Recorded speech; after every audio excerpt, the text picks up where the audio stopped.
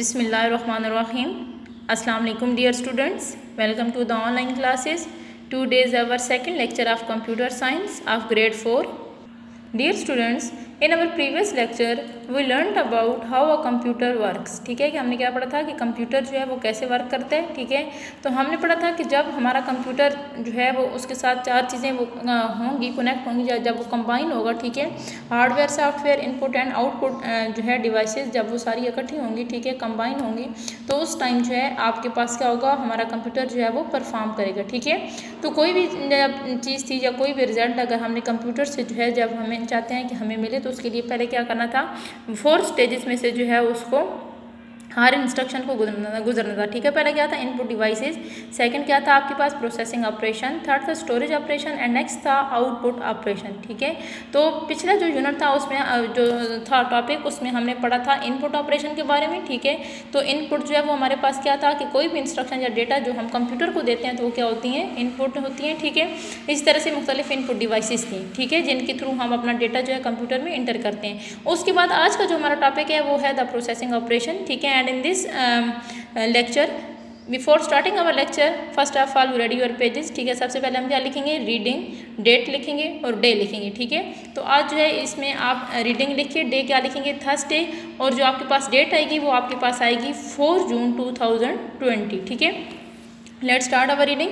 When an instruction is given to computer, ठीक है, it is pass to the memory, कि जब कोई भी, ठीक है, इंस्ट्रक्शन हम कंप्यूटर को देते हैं ड्यू टू इनपुट डिवाइसेस, तो क्या होगा, it is pass to the memory, तो वो मेमरी में से जो है वो पास होगा. ठीक है, और मेमरी में से पास होने के बाद वो चीज़ क्या होगी, प्रोसेसर में से पास होगी, और तब जाके वो चीज़ आपके पास एग्जीक्यूट होगी. ठीक है, the whole process is up to execution is called processing. ठीक है, कि ये जो सारा प्रोसेस होगा ना, ठीक है, कि पहले हमने इंस्ट्रक्शन दी, उसके बाद वो मेमरी में गया, मेमरी के बाद फिर वो प्रोसेसर में जो है वो उसमें से गुजरेगी और फिर वो एग्जीक्यूट होगी. तो ये जो सारा प्रोसेस अब था ना, इसको हम क्या बोलेंगे, ये हमारे पास क्या है, प्रोसेसिंग है.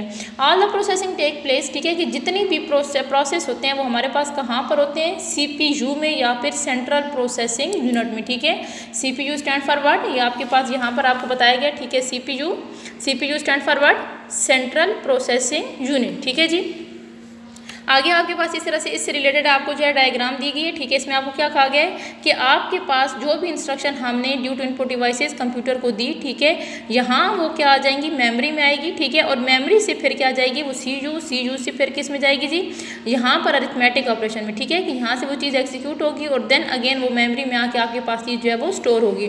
तो यहाँ पे क्या है जी, the control unit gets the instruction, कि CPU जो है वो क्या करेगा, इंस्ट्रक्शन कहाँ से लेगा, मेमोरी से. मेमोरी से जो है वो इंस्ट्रक्शन किसने ली, CPU ने. ठीक है, दिस इंस्ट्रक्शन इज कोडेड, यहाँ से मेमोरी से जो आपके पास CPU तक जा रही हैं इंफॉर्मेशन या इंस्ट्रक्शन, वो सारी आपके पास क्या होंगी, कोडेड होंगी. कोडेड मीन्स आपके पास जो है वो क्या होगा, coded means the language of computer. ठीक है, जो कंप्यूटर जिस जबान को जो है वो समझ सकते हैं. ठीक है, जो कंप्यूटर के लिए अंडरस्टैंडेबल लैंग्वेज है वो आपके पास क्या होगी, वो कोडेड लैंग्वेज होती है. ठीक है, और वो जो है ह्यूमन जो है उसको अंडरस्टैंड नहीं कर सकते.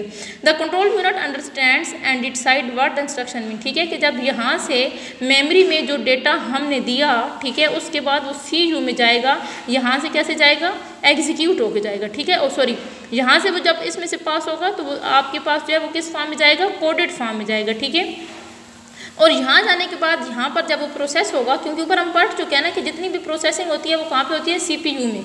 ठीक है, तो यहाँ पर जब वो चीज़ आएगी, जब यहाँ पर प्रोसेस होगी, ठीक है, तो वहाँ से फिर वो आपके पास नेक्स्ट कहाँ पे जाएगी, अरिथमेटिक लॉजिक यूनिट में. ठीक है, तो वहाँ क्या जी, द ALU, ठीक है, carries out the instruction.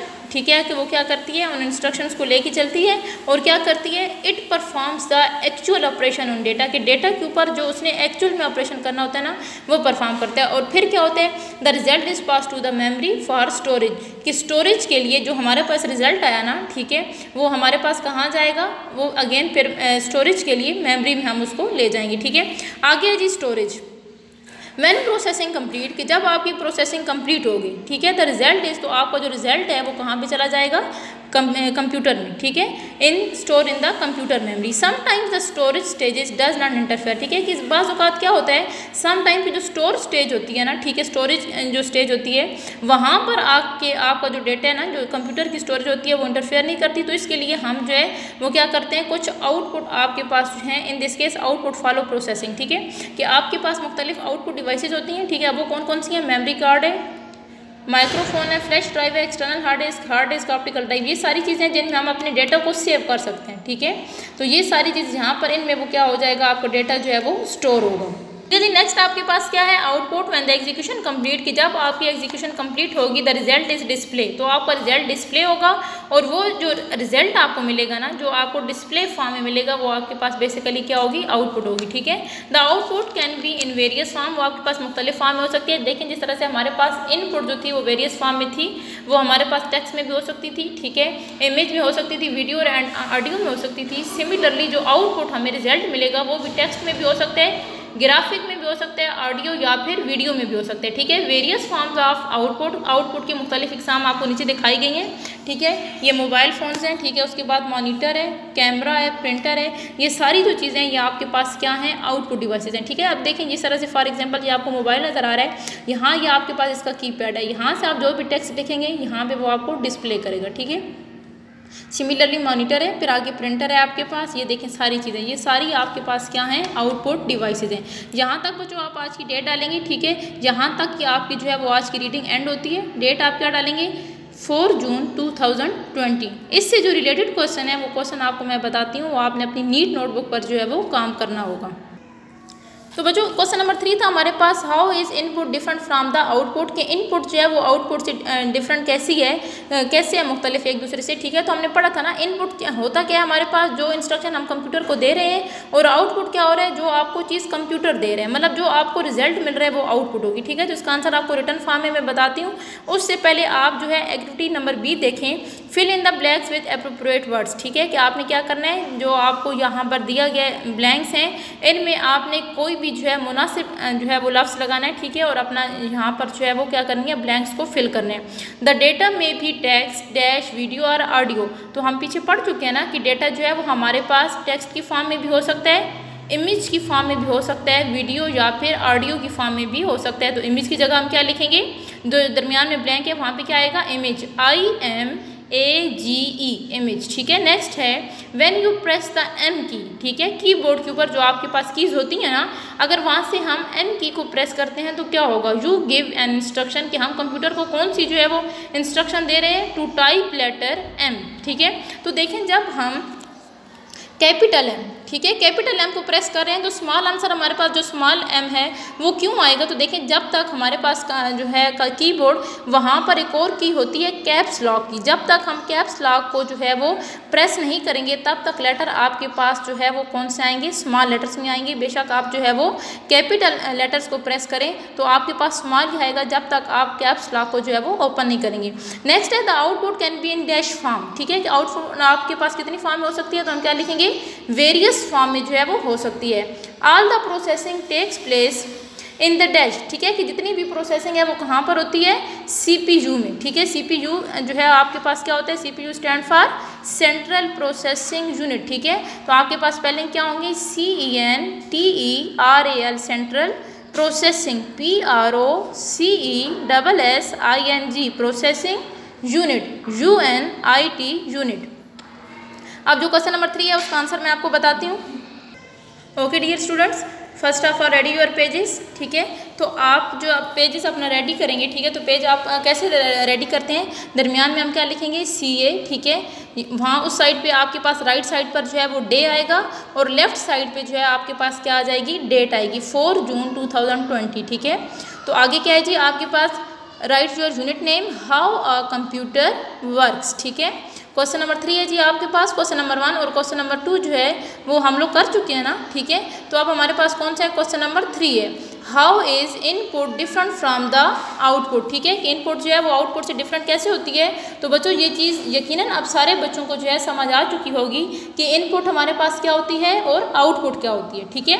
Input for example अगर हम बात करते हैं ना स्कूल में, ठीक है, तो इनपुट जब आप पेपर दे रहे हैं वो इनपुट दे रहे हैं, बदले में जो आपका रिजल्ट आ रहा है वो क्या होगी, आउटपुट होगी, ठीक है। तो इसी तरह से यहाँ पर जो क्वेश्चन है, how is input different from the output, ठीक है। तो इनपुट क्या है, the data provided to a computer is called input, ठीक है। The data provided to a computer is called input. इसका जो होगा ऑपोजिट में, या जो डिफरेंस होगा जो आउटपुट में, वो क्या होगा, द रिजल्ट ऑफ प्रोसेसिंग, ठीक है, इज कॉल्ड द आउटपुट। कि प्रोसेसिंग के बाद जो आपको रिजल्ट मिलेगा वो आपके पास क्या होगा, आउटपुट होगी, ठीक है जी। नेक्स्ट है आपके पास, it is passes to the processor, ठीक है, कि आपके पास इनपुट जो है वो किस में से पास होगी, प्रोसेसर में। किसके लिए, to execution, for execution, execution के लिए जो है आपके पास क्या होगा, वो किस में से गुजरेगी, वो आपके पास जो है पासिस टू द प्रोसेसर, ठीक है। It is passes to the processor for execution. लेकिन आउटपुट में क्या होगा कि ऑलरेडी वो आपके पास जो है प्रोसेसर में से पास हो के आप तक पहुंची है। It is pass to the output, ठीक है। तो ये बच्चों आपके पास जो है क्वेश्चन नंबर 3 का आंसर था। आपने जो है फिलिंग द ब्लैंक्स वो अपनी नीट उस पर करनी है, बुक के ऊपर करनी है, और साथ आपका ये जो क्वेश्चन है, ठीक है, ये आपने जो है यहाँ पर लिखना है अपनी कॉपी पर, ठीक है। और साथ मार्जिन लाइन आपने मस्त लगानी है, पेज आपने लाजमी जो है वो अच्छा करके रेडी करना है और काम अपना साफ सुथरा करना है। जहाँ तक था बच्चों हमारा सेकेंड लेक्चर के। अल्लाह हाफिज़, keep smiling, have a nice day.